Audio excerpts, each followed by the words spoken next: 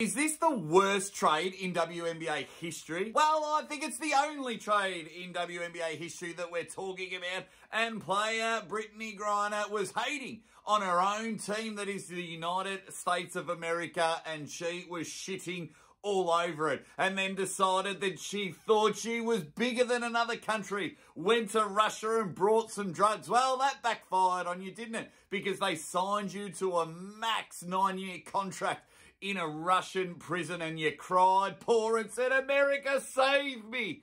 And they ended up doing it, which was very lucky for you. But it came about in the worst trade ever.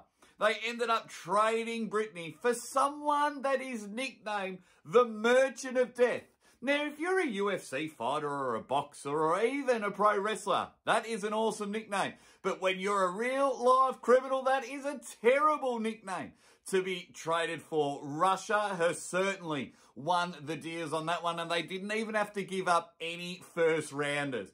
It was like trading Steph Curry for the bloke at the local YMCA Division 4. America got shafted on that trade, but I hope the next time there's a WNBA game, Britney Griner is just hitting the high seas when the anthem is playing. But going back to sports, it is all in a bit of fun, so let me know what you think the worst sport trade is ever. There have been some absolute shockers in the world of sport, including this one that we're talking about now. And if you can, like, share and subscribe. Everything that is Aussie calls it. You dead set legends, and I'll see you next time.